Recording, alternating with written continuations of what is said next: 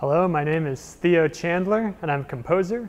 You're about to hear Virginia McDowell perform my iteration etudes for solo oboe.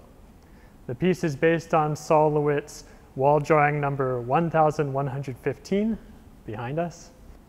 LeWitt's process for creating this work was to come up with a concept of the design and create a set of instructions. And then staff on site take those instructions and interpret them to realize the full-size image. So this relationship is actually very similar to a composer making a score, giving it to a performer, and the performer interprets that and realizes it into actual sound. LeWitt's works often use a few shapes repeated in countless iterations to make a larger structure. And in my piece, I wanted to do the same. The foundation for each of the 4 etudes is just one single idea that's spun out numerous times in various rotations and transpositions, just like LeWitt's shapes. Yeah, so I want to thank the Moody Center for making this possible, and I hope you enjoy Virginia McDowell perform my iteration etudes.